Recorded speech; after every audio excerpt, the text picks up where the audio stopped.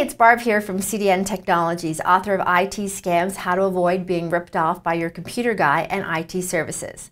Technology has made our lives better. After all, adjusting the thermostat and turning the hot water heater back to normal temperature as you board the plane to come back home from a vacation isn't only cool, it's also very handy.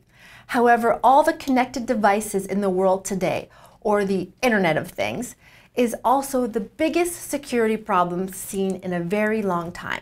Most people think that changing their computer passwords regularly and their ATM PIN codes sometimes, but they never think about changing the password that the programmable thermostat that has shipped from the factory.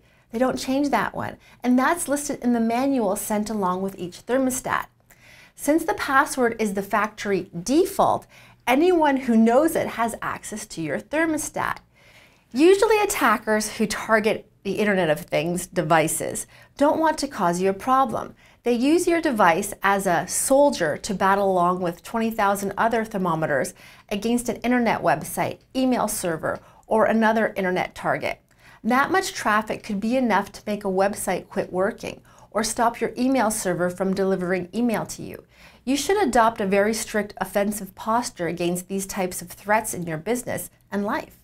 If there is a problem, you should be comfortable with the approach of kill first, ask questions later.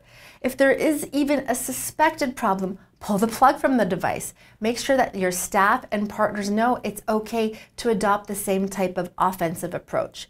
Your internet-connected water heater may have cold water when you get home, but one of the most valuable assets, your data, will be safe because someone was playing offense.